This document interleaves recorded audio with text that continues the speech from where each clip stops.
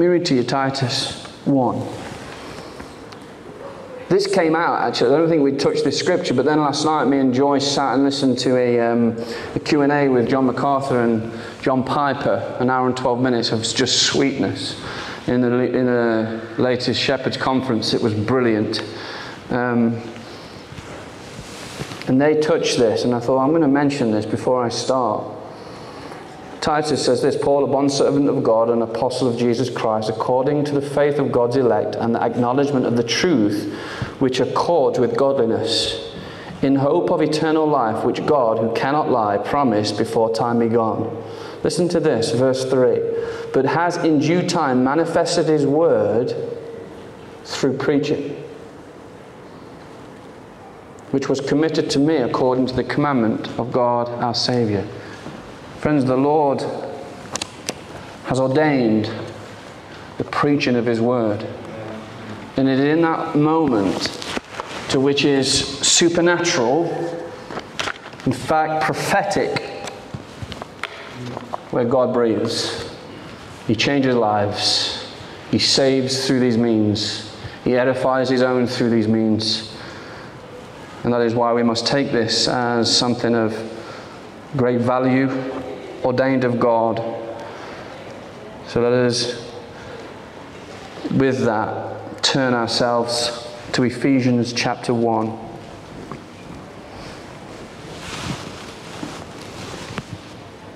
Will you help me go through this, however long it's going to take?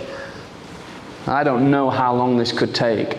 Sometimes I look at it and I think this could take a year, then I look at it and think it could take 10 years. Me and Chris were debating that in my kitchen about 2 weeks ago. We disagreed. But when we get to verses like chapter 7, in him we have redemption through his blood, the forgiveness of sins according to the riches of his grace, I think we need to stop there for a number of weeks. A number of weeks. In this verse today, verse 4, just as he chose us in him before the foundation of the world, that we shall be holy and blameless before him in love. That's the verse. I want to read to you, though, the first 14 verses. Paul, an apostle of Jesus Christ, verse 1, by the will of God, to the saints who are in Ephesus and faithful in Christ Jesus. Grace to you and peace from God our Father and the Lord Jesus Christ. Blessed be the God and Father of our Lord Jesus Christ, who has blessed us with every spiritual blessing in the heavenly places in Christ, just as he chose us in him before the foundation of the world, that we should be holy and without blame before him in love, having predestined us to adoption as sons by Jesus Christ to himself, according to the good pleasure of his will. Verse 6, to the praise of the glory of his grace, by which he made us accepted in the beloved. In him we have redemption through his blood, the forgiveness of sins according to the riches of his grace, which he made to abound toward us in all wisdom and prudence, having made known to us the mystery of his will, according to his good pleasure, which he purposed in himself, that in the dispensation of the fullness of the times he might gather together in one all things in Christ, both which are in heaven and which are on earth in him. In him also we have obtained an inheritance, being predestined according to the purpose of him who works all things according to the counsel of his will, that we who first trusted in Christ should be to the praise of his glory. In him you also trusted, after you heard the word of truth, the gospel of your salvation, in whom also having believed, you were sealed with the Holy Spirit of promise, who is the guarantee of our inheritance, until the redemption of the purchased possession, to the praise of his glory. Father, now would you attend the preaching of your word, not that a preacher might be exalted, but Christ may be heard and seen and glorified. All teachers we ask, in the name of Jesus. Amen. Verse 4 then. Verse 4a, the first part of this great verse. Just as he chose us in him before the foundation of the world. One thing I hope that you'll remember is last time we kind of had a little bus tour. Remember, we got on the bus and we had a tour. We asked of ourselves, what are these spiritual blessings, to which we hear in verse 3, blessed be the God and Father of our Lord Jesus Christ, who has blessed us with every spiritual blessings in the heavenly places in Christ. That's where we were. That's where we kind of began. That was the station to which we now set off in, or from. We firstly need to and did acknowledge that we are a blessed people. We are blessed. That God in His goodness has given to you and I, given to us, so many blessings. Our homes, our families, our jobs, our income. The list could go on and should go on. The food we eat. The pleasures of blessings of recreation. Fun, family, rest. Again, that list could go on and should go on. All good things. We would completely acknowledge, I trust this morning, that all good things are from the Lord. Acts 14:17 says, nevertheless, He did not leave Himself without witness, in that He did good, gave us rain from heaven and fruitful seasons, filling our hearts with food and with gladness. Interesting, isn't it, how they link those two together? Certainly, testimony of my home, food often is followed by gladness. God gives us good things all the time. We know and believe that God blesses us with all we need for life.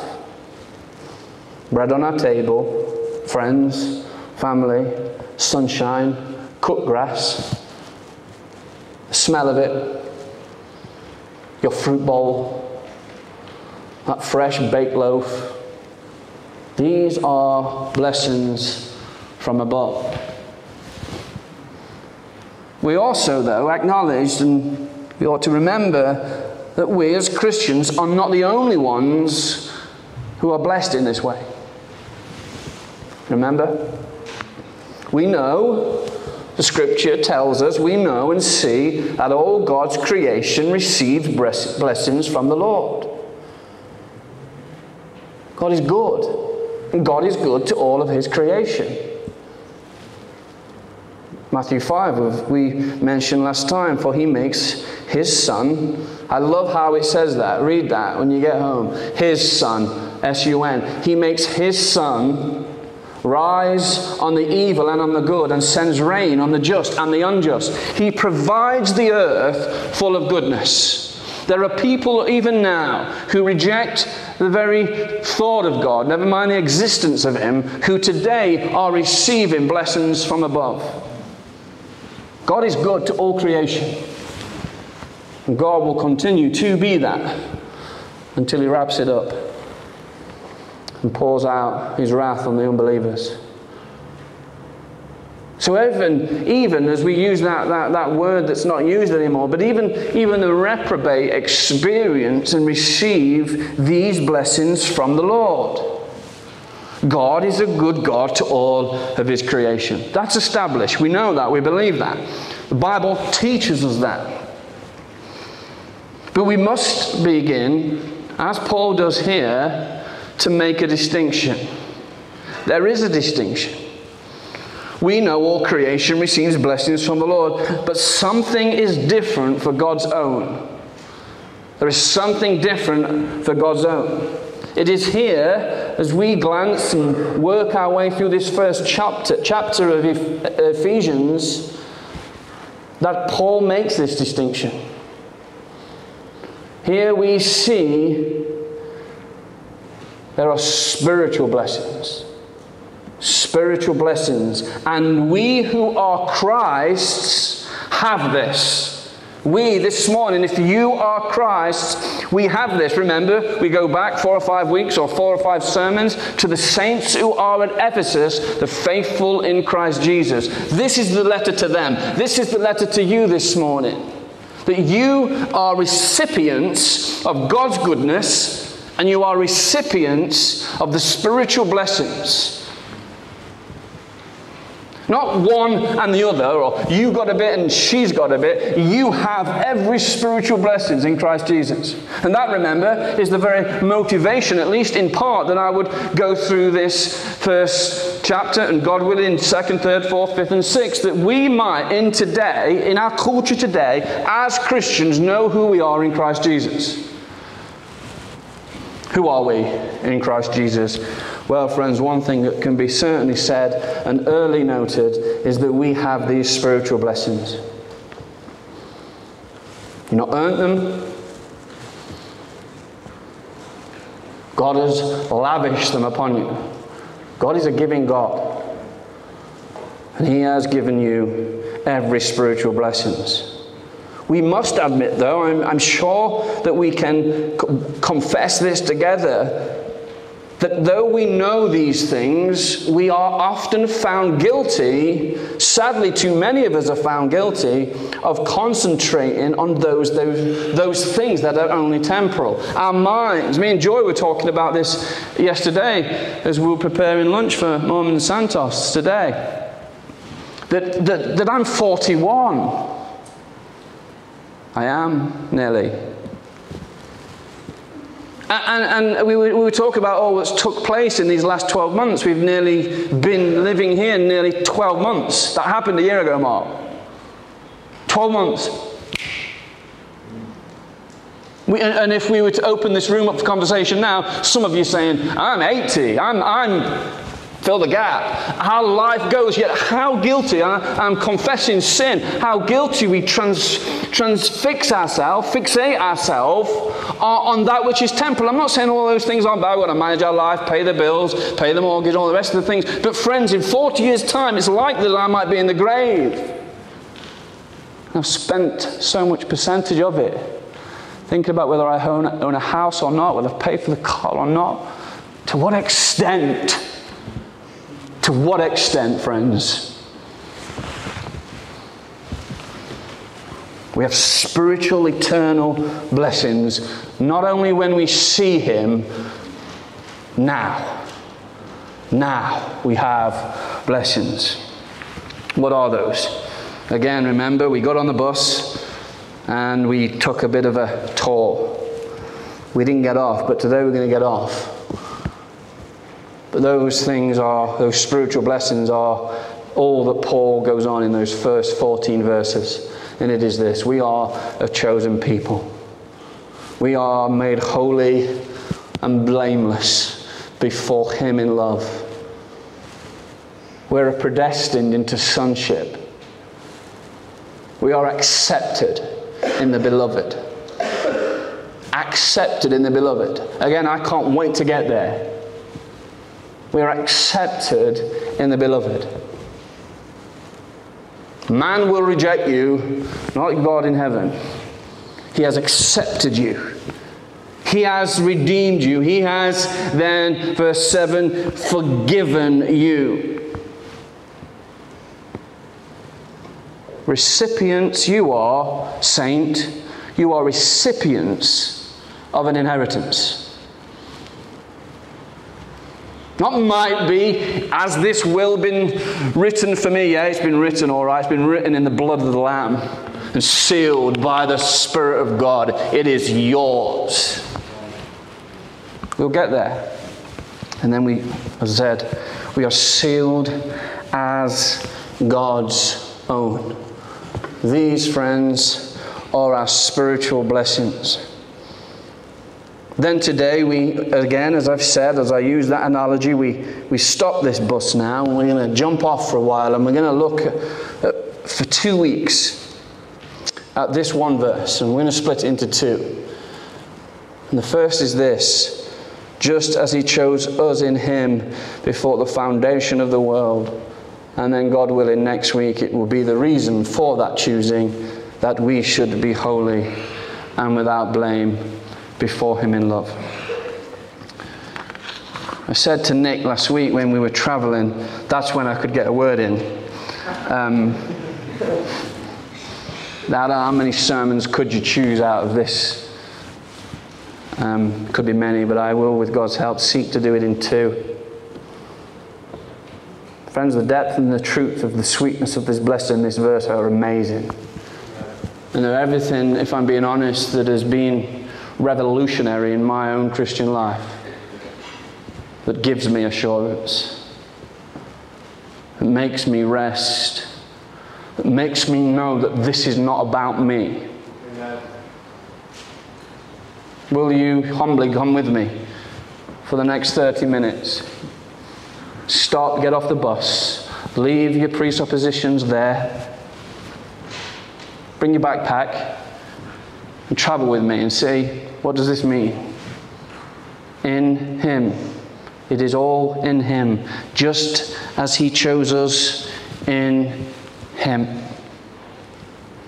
One of the things that can happen when tackling a verse like this is we have a mindset that these kind of verses, they don't really matter too much. There is so many who have differing thoughts and opinions. So it must be then best left alone. We don't want to cause division. I remember Nathan mentioned me a story of his experience when he preached on this very same thing, that it caused havoc within the church.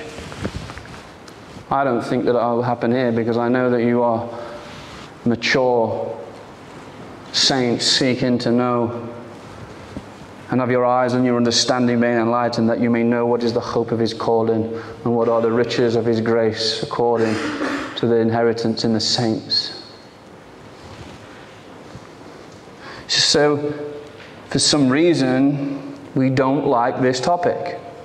I don't put myself in that group. I love it. Election, predestination, being chosen. Let us not be like that. Let us be learners. Let us humbly be submitted to the Word of God. Let us with our whole being be saying this: what saith the Word? What saith the Scripture? One of the things, I've got to admit this, I've got to say this to you, one of the things in our Christianity of today, which is predominantly dispensational, there is this, which then attached to that, predominantly within that, there's an Arminianism within that. But within dispensationalism, they would make an argument between the huge distinction between the Jews and the church. Okay, I'm not going down that road, at least not today. But what they would say is that Israel are the chosen people of God. So we have this denial of being chosen, yet a fundamental belief that there is a chosenness. It is actually problematic in their own theology. One thing is explicitly clear in Scripture, and what a huge point that Nathan made on his session on soteriology, that being the means of salvation, is that God is a choosing God. We serve a choosing God. It amazes me that we think that God has no right to choose, yet we have every right to choose whatever we shall so do and desire. Bear with me and stay with me. God is a choosing God. I quote Nathan himself. He said, everything God does, He chooses to do so and do it freely, without compulsion. There is nothing that doesn't flow from the free choice of God. I am going to convince you this morning that God chooses. Amen. We therefore must concede that God is a choosing God. God chooses. God has chosen. Okay, what has He chosen? Again, this is in no way exhaustive. If it were, I'd be longer than you would wish me to be. Therefore, I cannot be, but I will touch the very tip of the iceberg. God chooses to do ... create and fashion the world. God chooses to create and to fashion and to continually maintain the world. Again, I don't think I'm going to have much argument there. God, not by compulsion, but freely of His own choice, decided or chosen or chose to create the world. Did he have to do that? He didn't have to do that at all, did he? He was, remember, if you think about the triune God, they were in sweet fellowship with one another. But then they said, let us create. To create male and female. Now, though, in this perverse and corrupt generation, we have this claim of more than, I don't know how many genders, never mind. But God, in his wisdom, he fashioned it for himself that he would choose to create male and female. Amen? That's what he chose to do. He created male and female. What else did he choose to do? He chose to have or create birds and four-footed animals. He chose to do that. It pleased him to do that. It was good that he did that. He chose to do that. Do you know what else he chose? This is profound. He chose the sea to be blue. Don't go all scientific on me, as in it's blue as we look at it.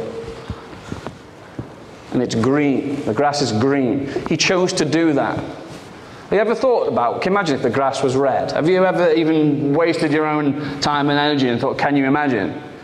Can't comprehend it really. God chose to do as he saw wise and fit and good. God chose for the sun to warm the day and the moon to be the light of the night. God chose to do that. He chose, didn't he? If you remember, and if you are Bible readers, you will know that he chose to reveal himself to Abraham and make a nation from him. Now, if you say he didn't choose to, you're going to have a counter-argument and tell me, or tell your own heart, that he was compelled to do that by some external way or some other external being. He chose to do that. He chose, didn't he? In his wisdom, I would say in his humility, to reveal the very oracles of God to Israel. You ever looked at a map? Sure you have. And you look at the nation of Israel, a tiny little dot, almost central to everything. Yeah? He chose to do that. God chose to do that. He chose to speak to his people of old through the prophets. He chose to speak through men who he chose. Did he not choose Jeremiah and Nahum and David and Samuel to be his servants? He is a choosing God. He chose to do that. He chose the cross as a means of the death of his son. Yeah? Acts 2:24, predetermined. He chose to do that. At the right time, God sent his son. He chose to do that. Okay, again, I in no way think that it is in any way exhaustive, but what I wanted to do is provoke your mind to think on these things. God is a choosing God. We see clearly that God, who is the God of all wisdom, is a God who chooses. Listen to the psalmist in Psalm 115, verse 3. But our God is in heaven, who does whatever he pleases. He does whatever he pleases. Okay, let us stay and think on that just for a moment. I think we ought to be honest here. Some of us may not like that. The thought of a God who does as he pleases. The thought of anyone doing as one pleases is a comfortable thought. Uncomfortable thought. I didn't say comfortable, uncomfortable. Do what I want when I want is in no way something that is attractive. Yet, saints, we have a God who does as he pleases. He does as he pleases. Is there a phone going on? Bless you.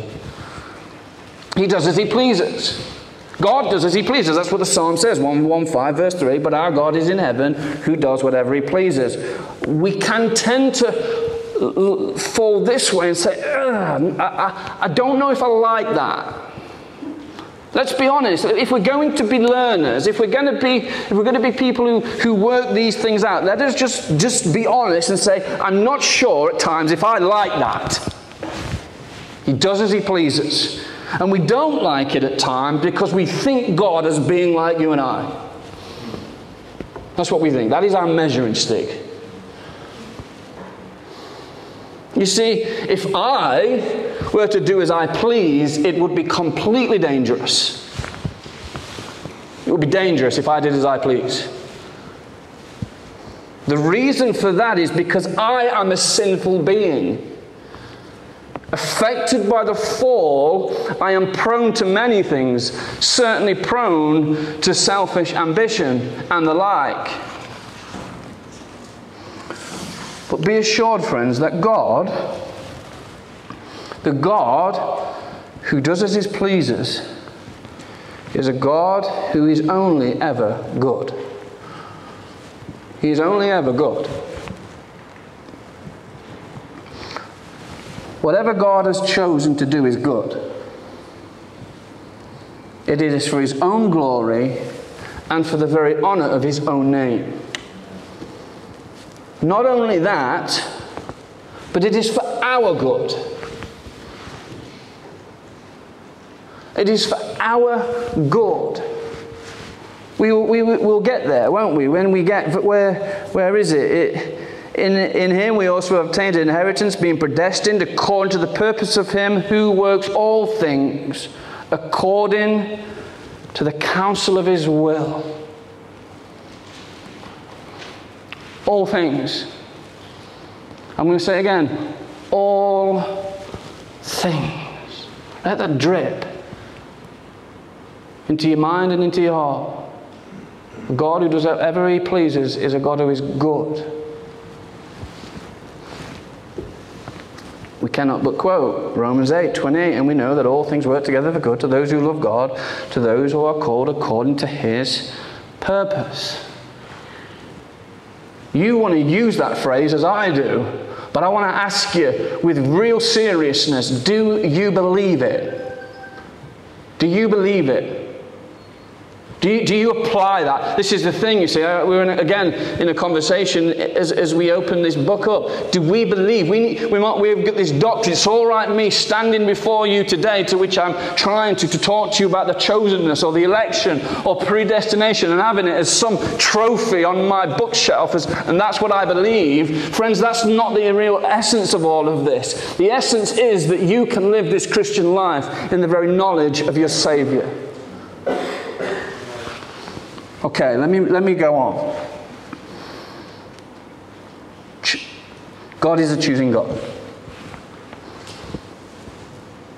In every detail of life, both that in the sphere of the world and all things in it, and then the very personal detail of our own lives, trusting and knowing that all of this is for our good and for His glory.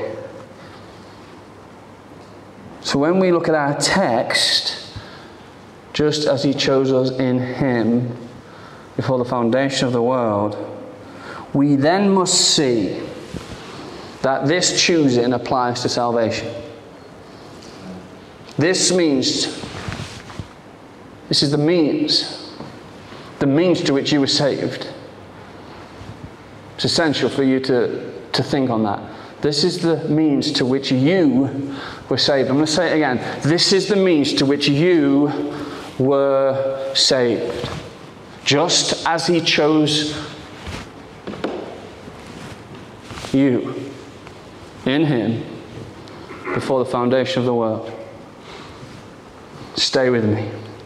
Let me read the language of the Scriptures. Psalm 33:12. Blessed is the nation whose God is the Lord, the people He has chosen as His own inheritance. Now, those, and again, if you are dispensational, you are going to adamantly tell me, and you'd be right in this, by the way, that you are adamantly going to tell me that God chose the Jews. So we're going to say and admit that God is a choosing God. But you can't, some of us will struggle to then put it into New Testament principle. So then you have to say, as it may be dispensationalist or not, well, God was a choosing God in the Old Testament.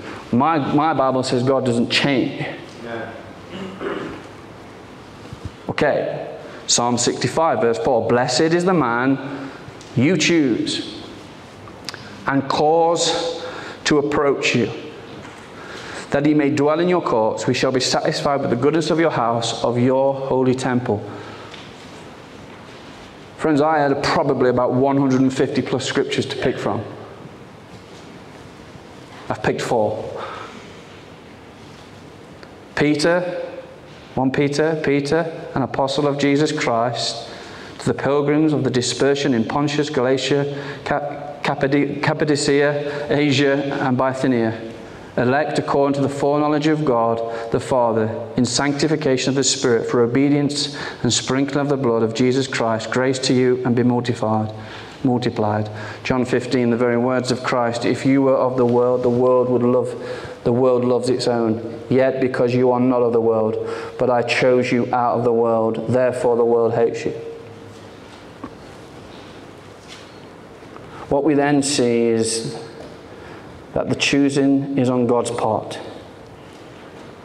We cannot but refer to our text, just as he chose us in him before the foundation of the world.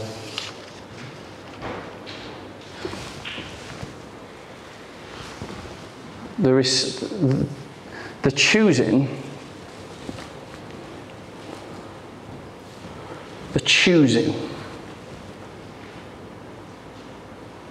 Think about it. Choosing. It is this. It's a divine act of God. It is a sovereign, divine act of God. God's choice of individuals to salvation before the foundation of the world rested solely upon God's own sovereign will. You've got to stay with me. Stay with me. Because what you're going to be thinking, at least maybe some of you, I thought it. This is not fair. This is not the God that I think I know. This is not fair. I would join you, and I will say from this pulpit, it's not fair. It's not fair. Then what are you saying? I ask you to stay with me. I would say that it's not fair, and I would say such a statement would be 100% theologically correct. It's not fair. It's not fair. But let me say this, friends. Hear me, please. You and I don't want what is fair. You and I don't want what is fair. I don't know whether you're still with me. I trust you are. Because what is fair is for God who is holy, God who is righteous, God who cannot look at sin, God who we cannot comprehend, who is glorious, who is the creator of all things, who is only ever God.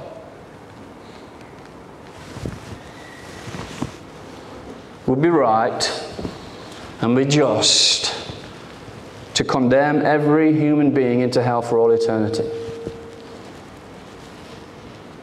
You see, if we get fair, we don't get grace. If we get fair, we do not get lavished upon and be recipients of mercy. Let me say with great clarity, saints, brethren, sisters in the Lord this morning, there is no injustice with God. Not an ounce of injustice. In the choosing of sinners to salvation, there is not one microcosm of injustice. I believe this is fundamental to understanding the full counsel of God. I do. Why? As I've said already, for the judge of all the earth to damn every sinner into outer darkness would be just and right.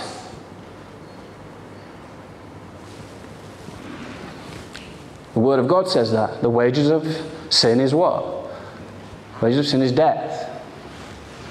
For God to pay those wages to everyone would be a good act of God. Doing exactly what is just. I remember, Tom, you won't mind me mentioning it. If you do, it's too late. When we were going through premarital counsel, marriage counsel, we normally just discuss things like this. You see, if we were, Mark, we were to get your minibus and we were to travel to prison, Nottingham prison, and we were to go into that, and we had been commissioned by the King, and you can fill your minibus. These condemned sinners, you can fill that minibus, which holds what? 11 people. And we go in, commissioned by the King himself, with the authority of the King, to go in there and release 11 prisoners. You see, what has took place? 11 of them have received the mercy. The rest of the prison have received justice. You see, there's no injustice with God. None at all. None whatsoever. The wages of sin is death. You see, brethren, if we can get that, if we can really look then to the fall and see that in Adam, again, those great doctrines of Romans 4 and 1 Corinthians 15, that in Adam all are dead. If we can say, if we can pronounce, announce and diagnose that mankind in Adam are sinful, that every human being that's ever lived deserved the full weight of a holy God upon them, we will get this.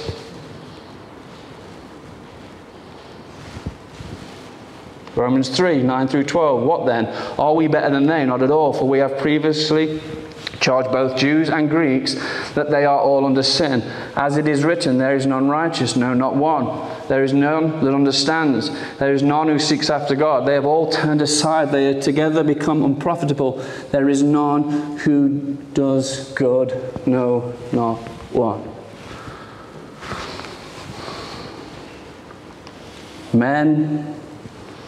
Mankind are guilty before a holy God, without hope. The sentence upon us is the right sentence, friends. Death. You see, we have a huge problem. I believe that. We have a huge problem. We might not articulate it like I'm about to, but I think I'm right when I say much of the church today see mankind as a victim. That's a problem. They see mankind as a victim, a poor man who just needs a little bit of help. If they would only just receive Jesus, then their life would be complete. Friends, let me say this with all humility. I trust with all grace this would not be true, and it certainly would not be apostolic doctrine. I know I repeat myself, but I must. All men everywhere, in every generation, deserve death. To be cast out, remember, this needs a sermon. Anyone, I'll challenge you to preach on this. Cain, remember what Cain said? What did Cain say when he was cast out? My punishment is more than I can bear. You deserve that. I deserved that. Get that right, you get the gospel right. If you can this morning agree with the reality that men in their sin are justly condemned, then you will arrive that in order for men to be saved, there needs to be a divine intervention. And that begins with God's own choosing to save some to himself. That's not fair. You're right. But it is this, it is His grace, and it is mercy displayed and bestowed from a God who is good and does as He pleases. I hope you can now have some sympathy why we have to spend 2-3 sermons on one verse. Because this is high, this is weighty, this is beautiful. This choosing then, as Paul says, is in Him. It's in Him. You see, the divine choice is made in Christ. We can receive nothing apart from Christ. all things are in Christ. Remember, all things were made by him and for him. The grass on your garden, the leaves on the trees of your garden, the hair on your face, it all hangs upon Christ. It's all in him. Everything is moved and shaped in him. In him we live and move and have our being. It's all in him. Everything is in him. All things are in Christ. Christ, friends, you know this. You know it well. Christ achieved our salvation. He achieved it. He did it. In his life, and in his death, we were saved. In the choosing and the means of salvation, that being that Christ would be the substitutionary sacrifice, bearing the wrath of God in the place of sinners. You can understand, can't you, why Paul, in many of his letters, emphasis is this: in him. In him. It is then in this we were saved, and in him we were chosen. One commentator puts it like this: everything in creation comes from Christ. Everything is subject to his sovereign election. He is the foundation and origin and executor. All that is involved in election and its fruits depend on him. Jesus, who became sin for us and a curse for us, bearing the inconceivable pain and separation from the Father for us, is the agent and facilitator of the Father's choice. In Christ we were chosen. As this took place, says Paul, all of that in Christ, it all took place when? Before the foundation of the world. Now, if you have an argument, don't argue with me, argue with the text. This took place before the foundation of the world. Again, let it be known that this was not some random act. Imagine if God was a God who acted randomly. Again, I do that, you do that. God does not do that. How do we know that? Being predestined according to the purpose of him who works all things according to the counsel of his own will. Oh, he's a great planner. Some of you are great planners. God is a planner.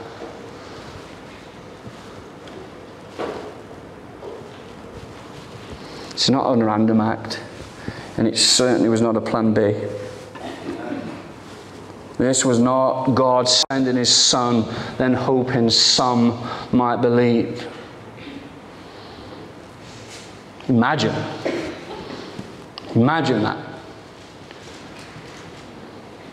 God throws his fishing net into the pond and hopes some might come.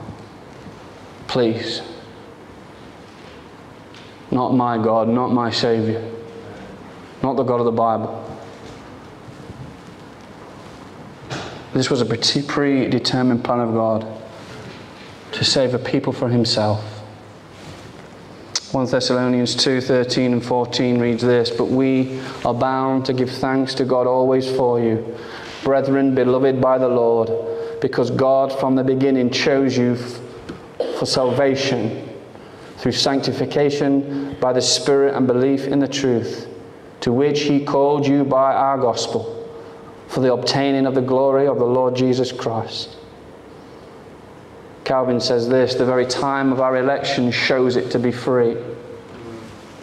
Think about that for a second. The very time of our election shows it to be free. For what could we have deserved, or in what did our merit consist before the world was made?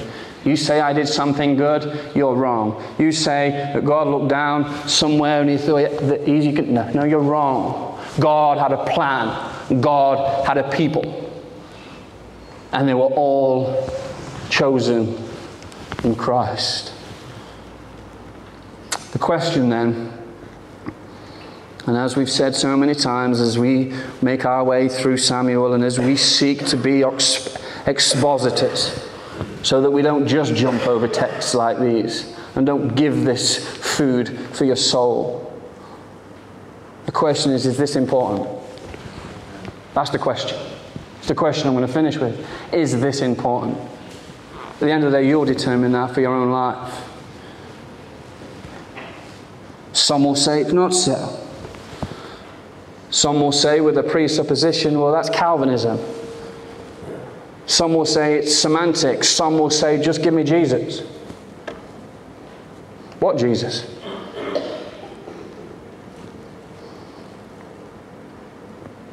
I want to say this. Dear beloved, don't pass over this doctrine. For if you do, you miss something significant. And the significance is this, that he loved you before time was.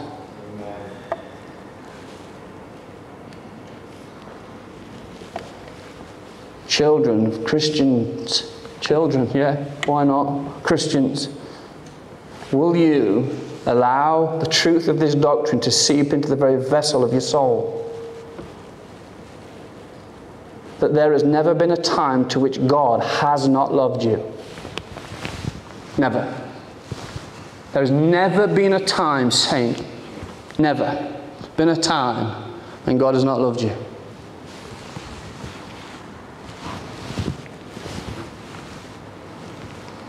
This, remember, is a God who does as he pleases. And what pleased him was to set his love upon you before all eternity. But what verse 5 says, having predestined us to adoption as sons by Jesus Christ to himself, according to the good pleasure of his will. Why? Because it pleased him. It pleased him to love you. You see, this is vital that we don't pass over. Do you know that God loves you? See, we don't talk about the love of God enough. We don't. Do you know that God loves you? God loves you. Hallelujah.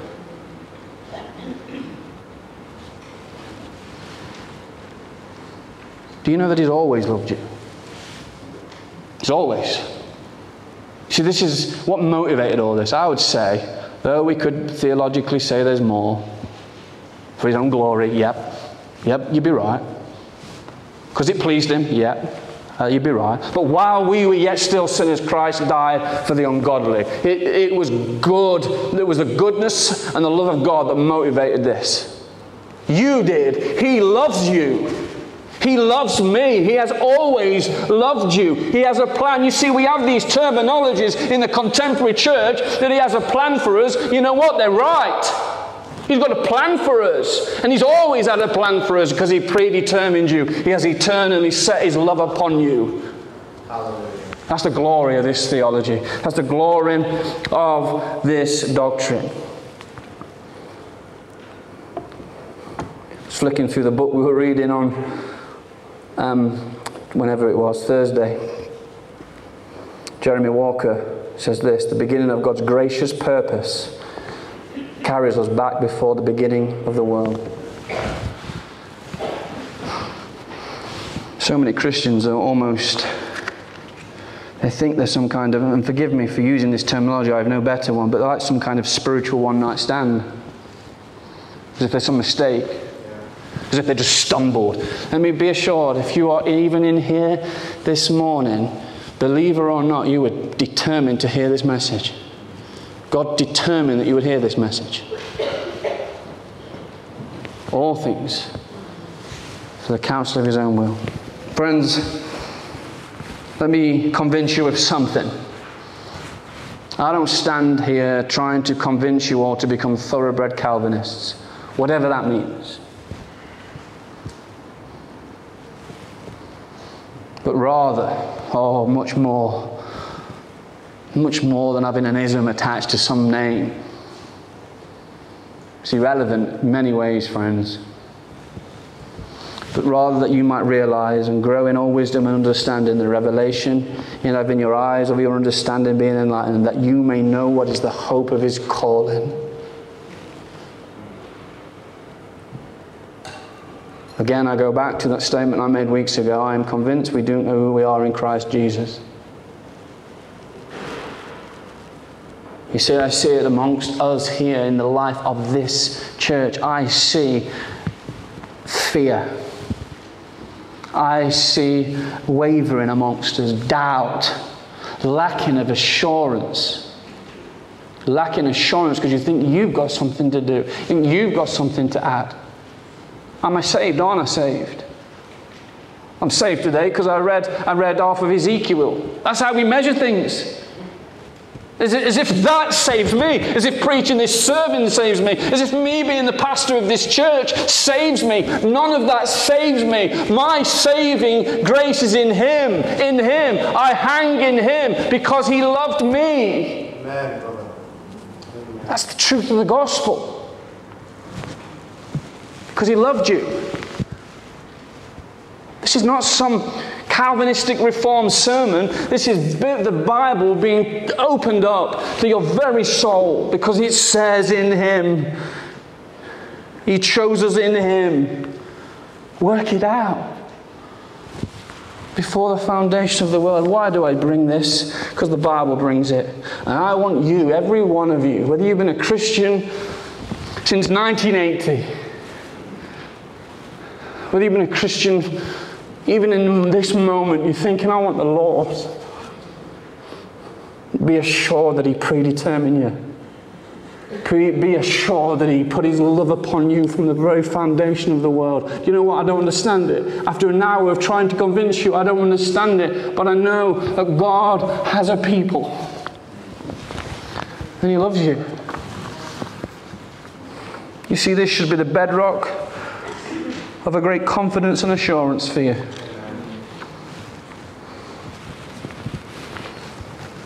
That a God who has eternally loved you when He only existed will never leave or forsake you. Yes, but I did. Oh, you did. You did. We did. To our shame, we did. Yeah, we did. But He didn't forsake His own. Why? Because He loved you from the foundation of the world. Brethren, whether storm, tide, wind, rain, the one who chose you shall keep you. Amen.